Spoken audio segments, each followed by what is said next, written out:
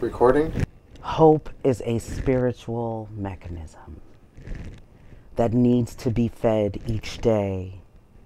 Even in a system that is flawed, we always find a different way. Let me tell you a story, with and without the glory. Times of Tuskegee studies, chemtrails that made St. Louis muddy. One plantation, 2 families embedded, house small, enslaved and indebted. The monumentous, complete unfair, the unholy mistreatment of care. Once upon a measure, with no remedy or treasure. Looking at the overall score, our help is behind a closed door. Hope has been whipped to the floor, the idea and prayer of nevermore. Let me tell you a story, with and without the glory. Nothing of unbiased training, the lack of true understanding, the depth of unprecedented handling, the current whys that we are managing. The unrepresented stand to represent with all but a quorum of 13%. Keeping time with segregated tactics and history's repeated enactment. The falseness of the hypothesis begat the biased antithesis of a bigoted racial small-mindedness that unfortunately continues to exist. Let me tell you a story, with and without the glory, when disparities are recognized and education is mobilized. It's tough to fight off the reprieve when we feel still on our knees. Systematic occurrences to remind, more in honesty is somewhat hard to find. Spaces in the spirit and in the mind, places too haunted to define. Being confused, misled, and so confined amidst the history's dissertation of time. The story is old, so it's been told, that we, the chosen, are also to be the bold. Hope is a spiritual mechanism that needs to be fed each day, even in a system that is flawed. We always find a different way. Thank you.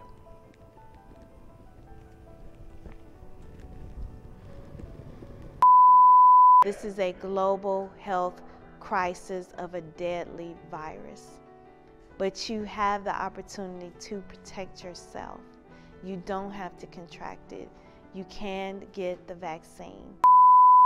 Go in and get your vaccination and protect yourself against the original strain and as well as these variants that are coming up. Get the vaccine. Get the facts, get the vax.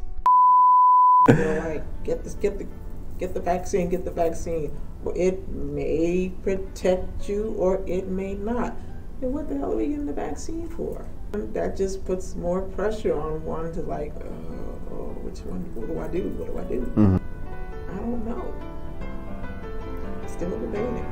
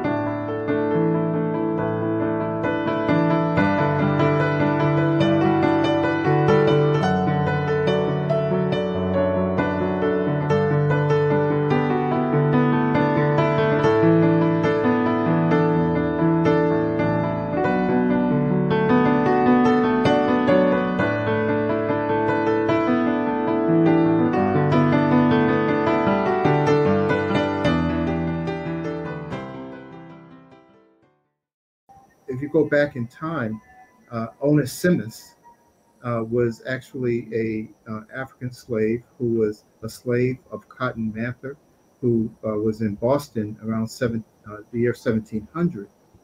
And Cotton Mather was a preacher.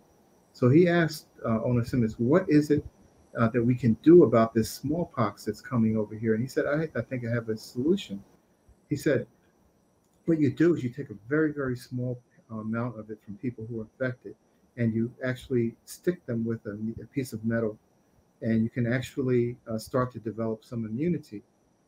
And what Onesimus didn't tell him is that this had been practiced in Africa for over 1,000 years. Wow. And passed down from family to family. So we are actually the originators of vaccines back in Africa. Catherine Harris, growing up in the polio vaccine. We talked about it amongst our neighborhood, on our street, in our community, at our church, and you know, everybody got it. And because even the vaccine clinics, if they were not at school, I mean, if you didn't have anyone at school, then you know where else would you go? And a lot of times, the vaccine clinics were set up at the churches in the neighborhood. I remember some of the commercials on TV. I guess the FDA existed. I'm sure the FDA existed at that time, and you know those departments of government that provide approval for new meds. But the children, I remember getting my polio vaccine and the booster. I don't recall my mom or my parents having any questioning about it, because they told us, you're going to do this because it's going to be available to you. Sadly, I did have a friend who had to be in the iron lung. I don't know what happened to him and why he had to do that. But he was in an iron lung for, I guess, for a number of years or months. And it was during the time of the polio scare, because it was. Sort of what it was coined as, that term. Right, it was called the polio scare, and folks really didn't know, or John Q. Public, I'm sure the scientists and the virologists and all those kind of people, they probably knew the epidemiology of it, but regular people on the street didn't, and so it was scary. And then I also remember when we got the Sabin, the Sabin vaccine. That was for polio too, but it was put on a sugar cube, and you just dissolved it in your mouth. And that, I was probably like in maybe the 7th grade then. And why we had to get both of them, I don't really know, but my mom and dad said, well, you're going to get that too. If they're giving it at school, it has to be okay. So that did not indicate distrust. The journalist in me is coming out, but how was the reaction when you were in school and the world around you? I know you said you were in 5th grade. How was the world then compared to how the world is now? Oh my goodness, let me see. TV hadn't been around all that long. So, you got your news from the newspaper, or you got your news from your neighbor. Wasn't a 24-hour news No, cycle. there was no 24-hour news. In fact, the TV went off at 12 o'clock midnight, and then you got that screen pattern. Oh, that noise. Oh. Yes, it was kind of bad. But everyone in my community, I mean, we all had the polio vaccine. And you did have to bring a note from your parents signed, to give to the visiting nurse or whatever, whoever they were from the public health department. You did have to have permission to do this. So we were not just being vaccinated willy-nilly without parental consent. Now, I'm trying to remember if there was anyone, at least in my grade, I don't remember anyone who did not take the vaccine. It also made me think about what happened to Henrietta Lacks. Do you know that story? I do know that story. Please share it with us. And because she was unaware as to what the physicians and the researchers at Johns Hopkins Medical School were doing to her. Henrietta Lacks became a, I'm not sure what you would call her, because she was a martyr, in my opinion. They never told her what they were doing, the things they were doing, and why.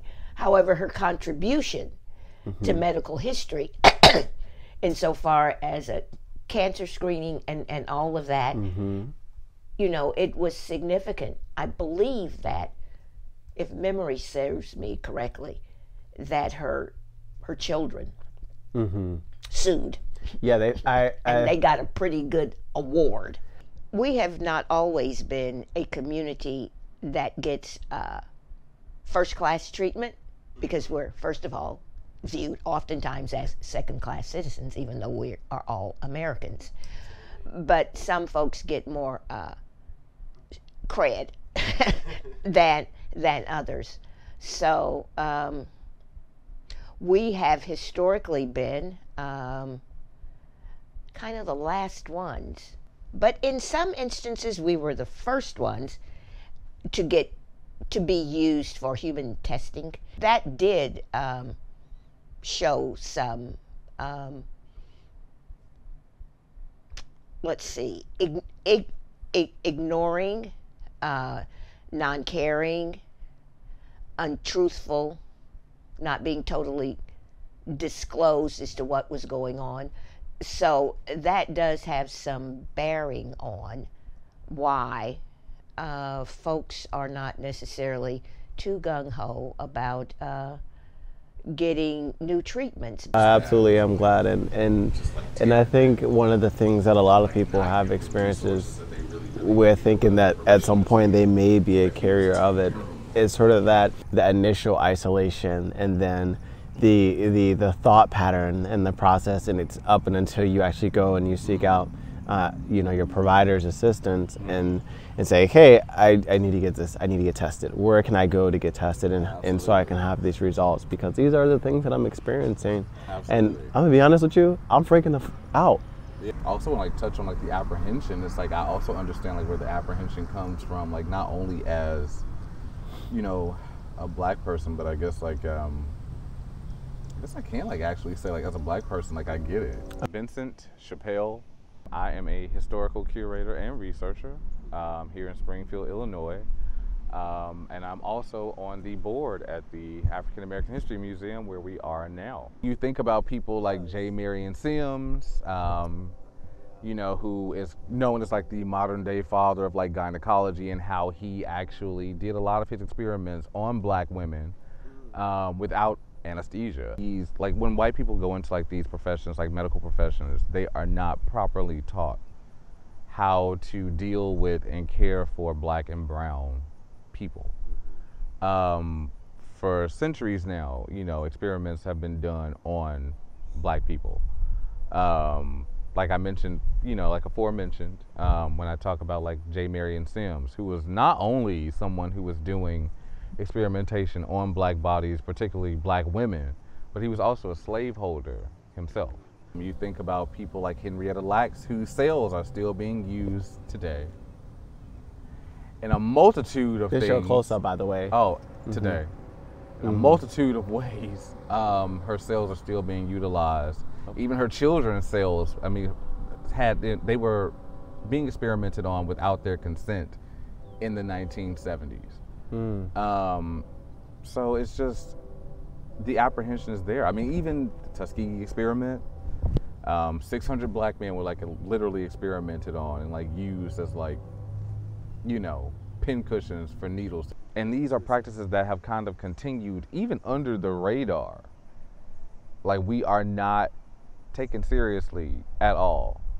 And it's almost as if they don't believe that black people are being serious when we say, oh, we're in pain or we're feeling this. And even into the 21st century and the point that we are now, you can still find articles or like just like about black people just dropping dead because the doctors wouldn't listen. it's almost like it's a, what do you want to call it? Kind of a classification thing. There's economics. It's with how you look. Can you pay your bills? You look like you can't pay your bills. So maybe we'll give you this. You can go to this doctor, but you're going to have to pay this much. We'll pay this much, but you're going to pay this much. Those type things. I know people that are very ill and they don't have the money. And it's sad, our elderly, the homeless, you know, what about them? And what more do I need to say? 602,000 lives have been lost at that point in our country. And when I was sitting there, I was thinking about it and I was like, wow, what would have happened if we had the vaccine in December of 2019? Thank you. Thank you, Tariq. Good afternoon, everybody. In the past 2 weeks, the number of cases of COVID-19 outside China has increased 13-fold, and the number of affected countries has tripled. There are now more than 118,000 cases in 114 countries, and 4,291 people have lost their lives. Thousands more are fighting for their lives in hospitals. In the days and weeks ahead, we expect to see the number of cases, the number of deaths, and the number of affected countries climb even higher. WHO has been assessing this outbreak around the clock, and we're deeply concerned both by the alarming levels of spread and severity and by the alarming levels of inaction. We have therefore made the assessment that COVID-19 can be characterized as a pandemic.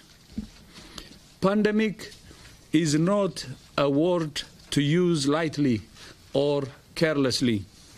It's a word that, if misused, can cause unreasonable fear or unjustified acceptance that the fight is over, leading to unnecessary suffering and death.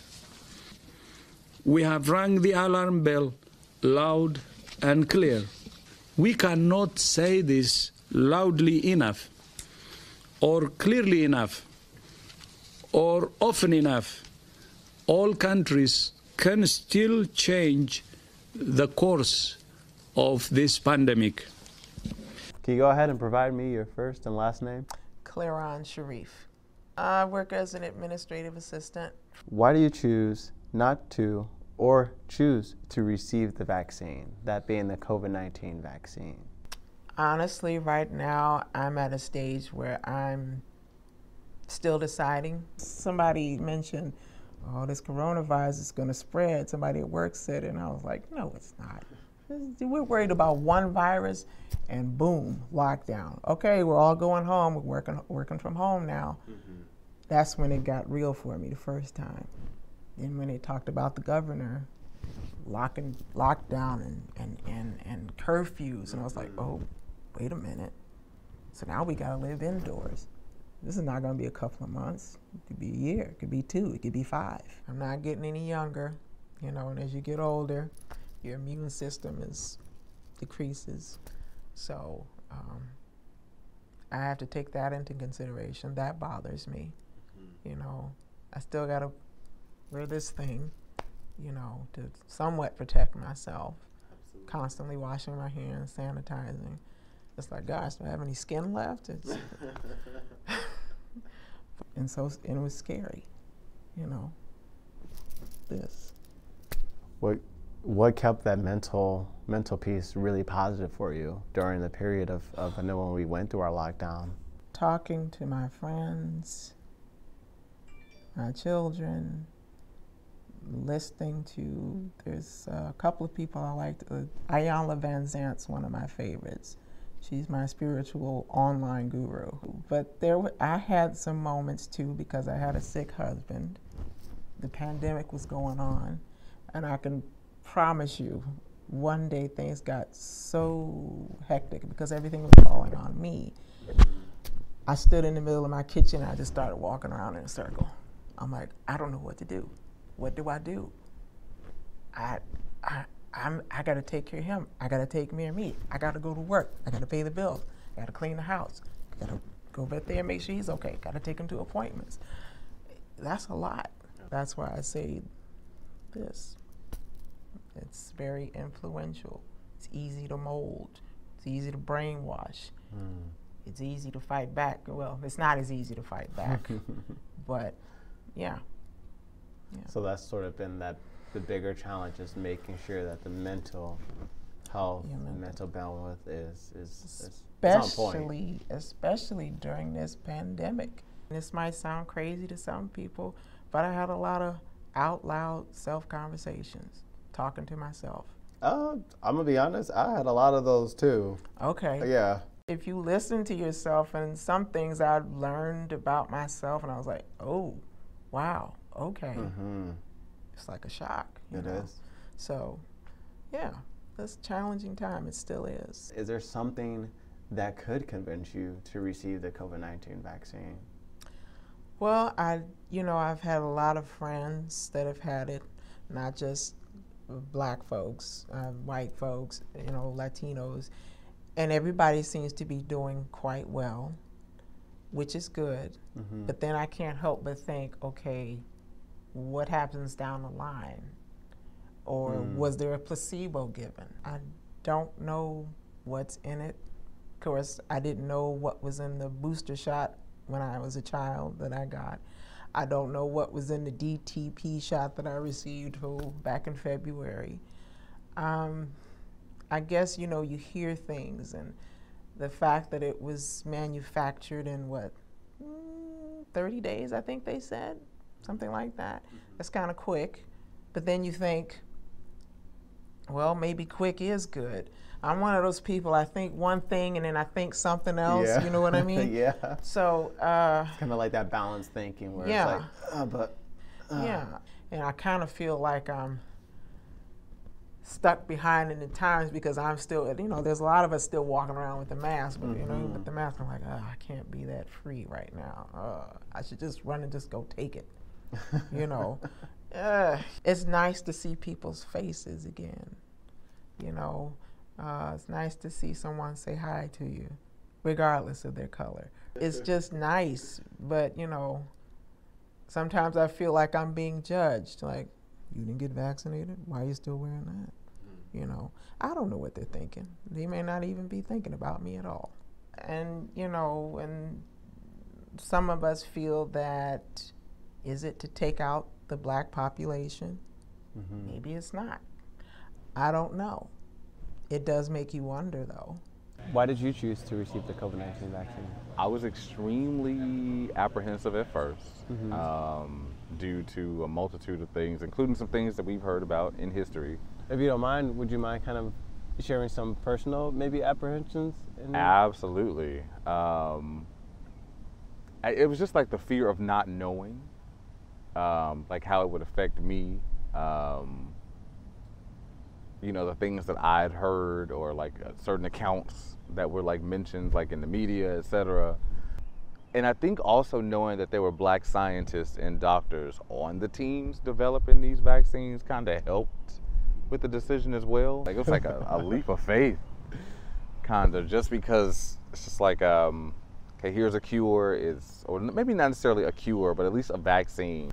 So it took me a minute to like make a really, really informed decision. When it comes to like the facts, like we usually have to like go find the facts ourselves, because when it comes to like medical practice is like very unfair when it comes to black people sometimes. And honestly, up until like maybe 25, like I didn't really see black medical professionals that often. And it actually took me like being hospitalized myself in South Carolina for me to even realize, like, oh, there are black people who do this. And it's not that I didn't know, but it's very rare moments throughout my life where I've actually like seen a black doctor. Before I share it, for one, at one particular point in time, like I was actually paralyzed from the waist down, and on the left side of my body, and I also experienced vocal paralysis due to Guillain-Barré. So there were a lot of things that I had to learn to do again on my own, like even, you know, walking, speech therapy, even music therapy. I was away in South Carolina at a school called Allen University. It's an HBCU, go Allen, Yellow Jackets. And I had entered a internship at another university, and the case study, it was in the epidemiology department, and the case study was healthcare discrimination based on age and race. And it wasn't something that I thought that would become a reality for me, causing me to not only give up the internship, but just, you know, to be laid up in a hospital with doctors who were not black and not listening to me. At one particular point in time, because I have like marks on my legs from like, you know, mosquito bites, etc., you know, growing up and things like that. Those particular doctors, there were 3 of them whose names I will not say, of course. They thought that they were track marks. So they were trying to say that I was like shooting up in my legs. So they berated me with questions for about 15 to 20 minutes, trying to figure out if I was telling the truth or not. And the thing was that they saw me and they saw like this young black kid just laid up in a hospital bed, and there was nobody there with me to advocate for me. So I pretty much had to learn to do so for myself. But one thing I've noticed, like even with myself, is like the shock factor. It's like the shock factor shouldn't be there. Like I should, of like seeing a black doctor. Oh my God, yeah. And it's like, and like what I mean is like, you know, it's like, you know, it should be more, black people in like the medical field should be like more normalized. Yes. I shouldn't be shocked, but also happy to see you. Like the shock factor shouldn't be there. So, you know, but yeah, it's like, and it's like almost like a sigh of relief that like comes over you, because it's like, okay, I know that there is like a greater chance that you'll take care of me. We go back to the historical aspects and the trauma that's associated with that. And we really have to deal with that as a community. Everybody does. But what made me decide to actually get the vaccine is I did my research on the effects of the vaccines, the efficacy of it. You know, I was intentional about just looking up information from the federal government, from the state, and I saw that the data was showing that it was effective. Again, I wasn't 100%, you know, sure I was going to get it. But then when I realized how the community was looking to the health department and looking at me specifically for that being that trusted leader and to answer those questions, and I saw that people were dealing with so many physical issues that they needed the vaccine to protect themselves. I made a decision that I was going to do it not just for me, but for my community. Dr. Leslie McKnight, can you go ahead and spell your first and last name out for me, please? Sure. Leslie, Leslie, McKnight, McKnight. I am the Director of Community Health Policy and Planning at the Peoria City County Health Department. And my office is responsible for health promotion in the community.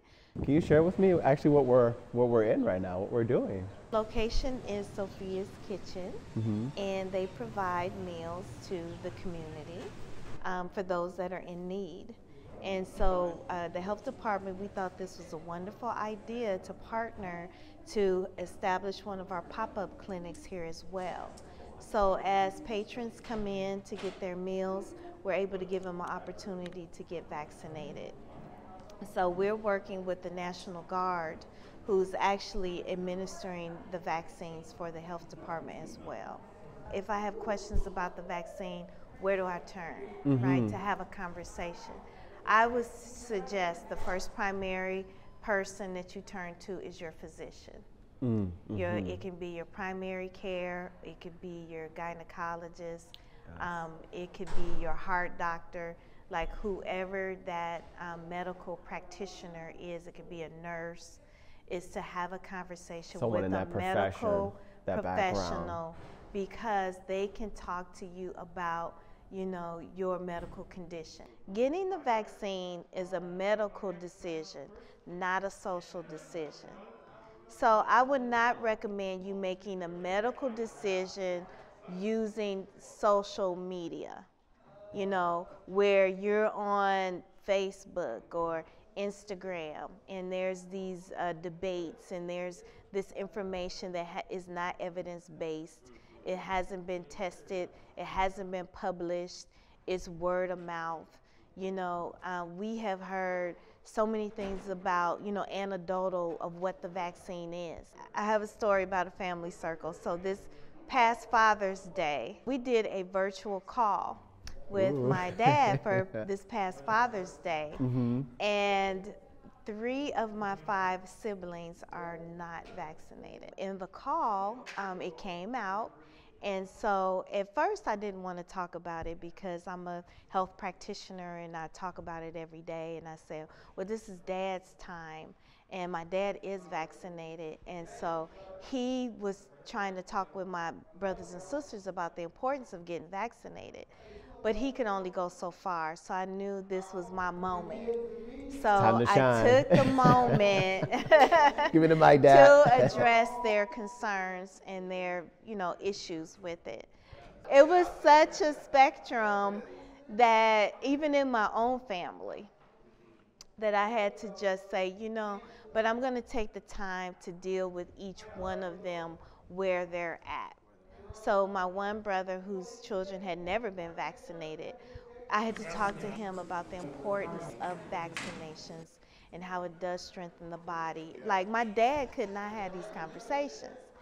And Dion, we were on the phone about 3 hours talking about it. You know, out of the 3, one of them changed their mind and they say, you know what, I'm going to get vaccinated. That's good. So that was a win. Yes. That's the win that you have, is you have to meet people where they're at. You have to talk about their concerns, because there are many. Even with, you know, the friends and family members, I have taken the position that I will be that trusted role model. And if I can have any influence, then I'm going to take advantage of that. But we are in emergency crisis right now. And all of these emergency declarations you see throughout the world, in our state, in our community, there's a reason for that. Because of the high transmission rates and the high mortality rates. So if you get COVID, there is a high probability you may not live. That is a public health crisis. Look at India, where they had mass graves, right? That wasn't just US American blacks. That was a whole population of people that were not protected, did not have access to the vaccines. It was the Delta variant, it spread very quickly, and it was terminal. So this, as a globally, is what we're dealing with. So please, I want to encourage you all that are hesitant. Please don't base that hesitancy on what has happened in the past and what has happened in our community. This is a pandemic, means global. This is a global health crisis of a deadly virus. But you have the opportunity to protect yourself. You don't have to contract it. You can get the vaccine. As far as who's actually getting the vaccine, okay, just in Peoria County, our more affluent populations and the people that are not black or indigenous people of color, they have a higher vaccination rates. Their vaccination rates are 70% plus. Now in our communities of people of color, our vaccination rates are averaging 20, 30%. Okay? So if this was to target our population, it's not working because we're not getting it. And then The other part of that is those that are not people of color, they're getting it in the masses. So that should tell an individual of color that, well, maybe this isn't just targeted to me in my detriment and my demise.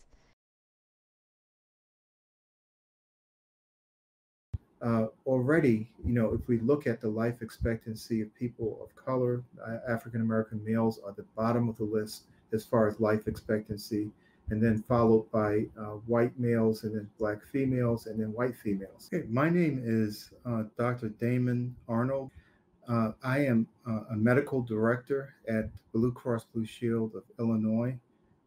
As part of the Healthcare Services Corporation, HCSC, which covers 5 states. As we get these variants, the reason why the SARS is different this time is because as it changes the spike proteins on its surface, and I'll show you one of my things. So these are the spike proteins that attach to your cells, and that's what the virus looks like. And so these things can change, and they can become different types. So you may end up having a blue one or a red one or a purple one. So it's a different, and these are the variants. They start to change, and so you need to develop the vaccine for each one of those, for the different ones. And so that's why when this new virus came about, the SARS-CoV-2, they already had the technology and the platform to make the vaccine. The actual process, phase 1, 2, and 3, included a significant amount of African Americans in the studies. Many of us volunteered for it. It included Asians. It crossed the spectrum of race and ethnicity. I've looked at the technology behind it, and some people thought this was really rushed, but you have to understand, technological advancements are in science and in medicine are accelerating almost as fast as the technologies you have in your iPhone. You go from generation to generation to generation, and you never even think about it. But the technology is accelerating faster and faster, especially with artificial intelligence in the background. Now, with the vaccine production, it is the most studied vaccine ever in history.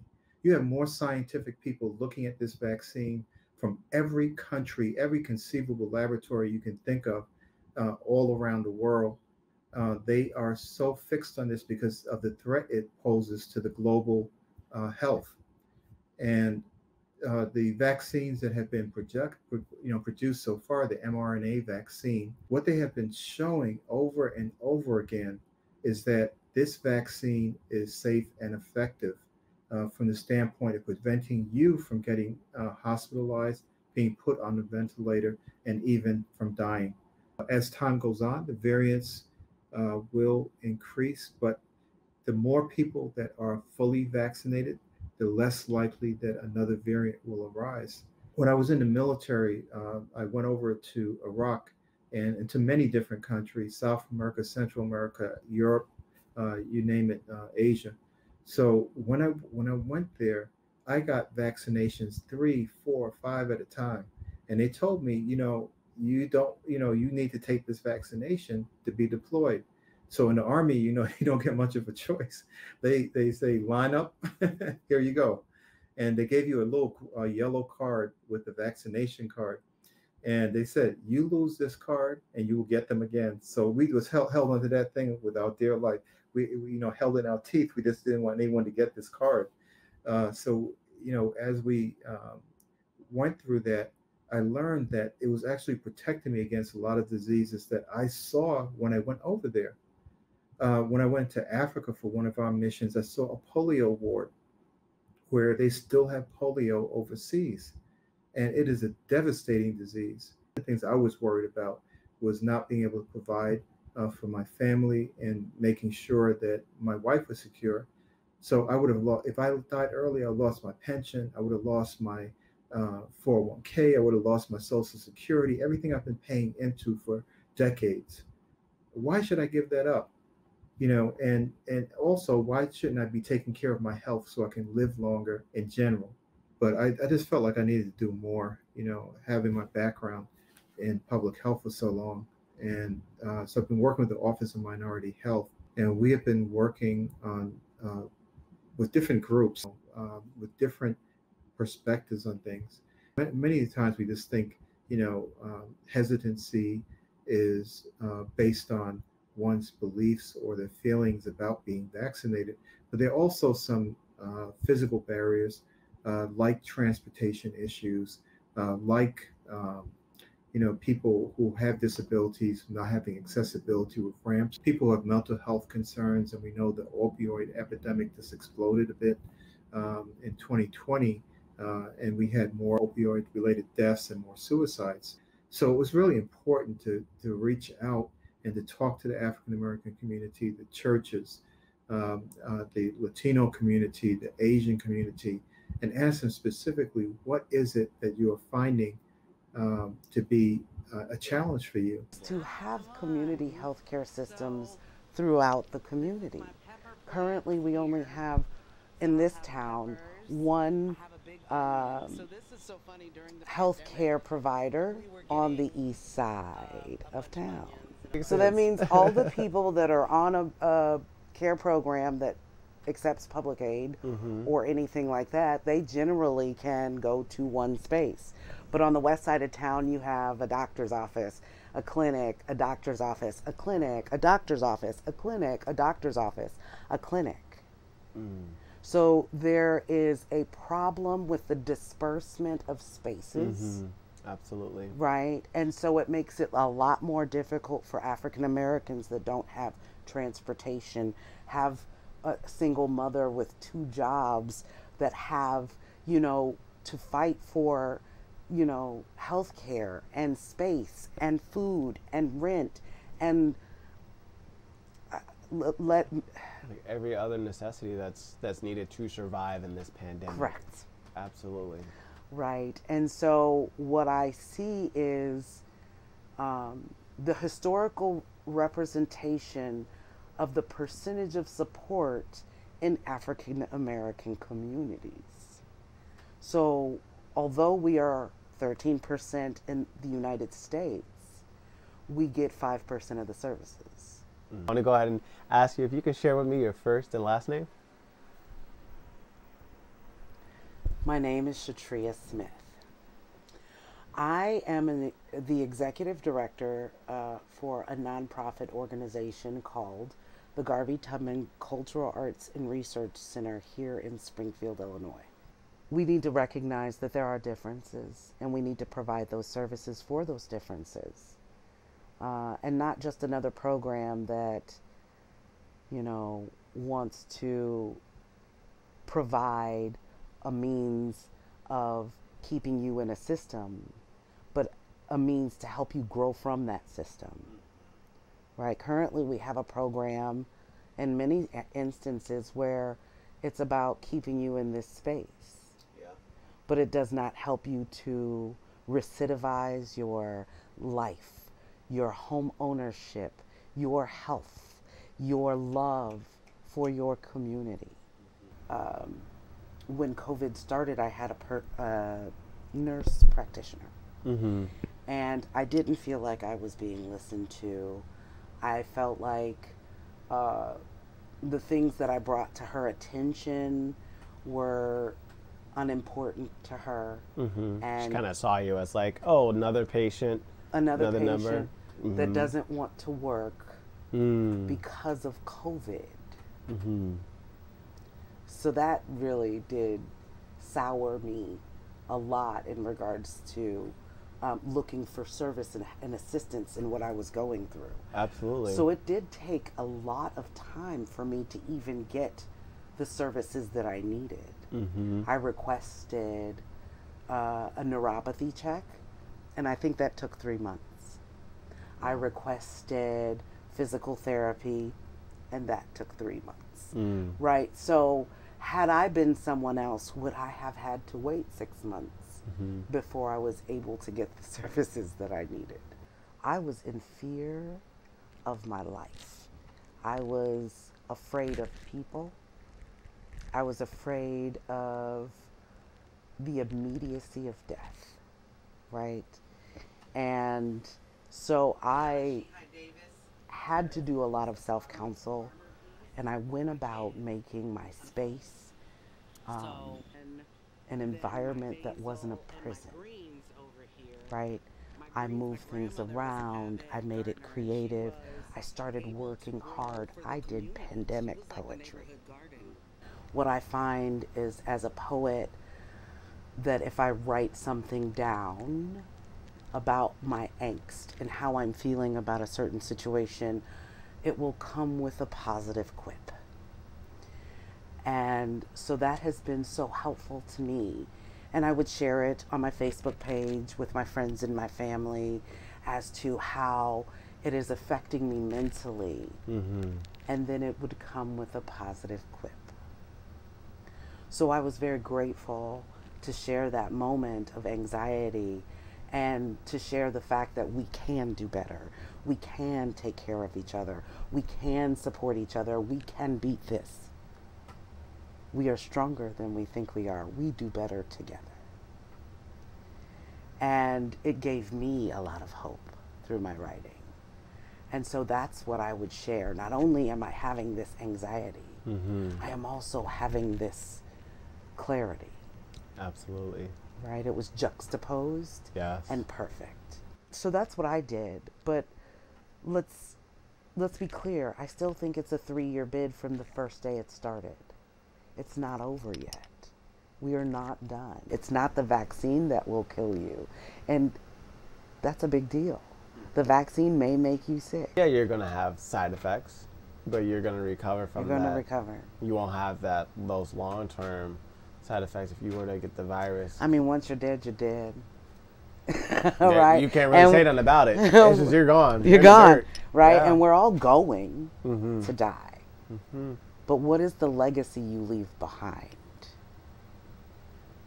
So, are you going to leave a legacy of selfishness and inconsideration and all of those negative connotations that come with not caring for others?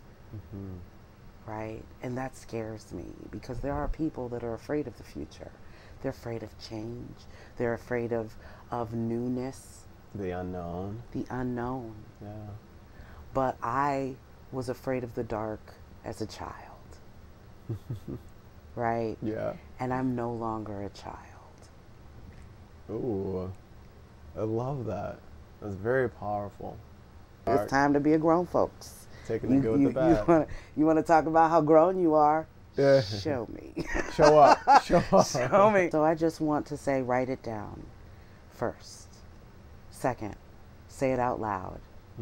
Third, affirm it. Right? Pray for it and then work for it. Right? Because if the idea is silent, we will never learn from it.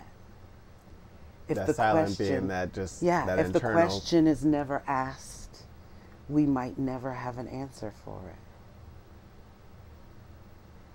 Right? Absolutely. So when they say, be the change you want to see in the world, I'm specifically talking to you. It's time. You know, we are ready. We have young people that are hungry. We have an ability right now to change things for the better. The old way is not bad, but we can find a better way. We could do better. We could do better together. I love you. I love you. I believe in you. I hope for more for us. I will continue to pray and work to make the community a better place. And I hope that you follow in those footsteps of your favorite protagonist and do great things and empty your cup so that it may be refilled, and then you can empty your cup again so that it may be refilled. That's what I want to say. Hope is a spiritual mechanism that needs to be fed each day, even in a system that is flawed. We always find a different way.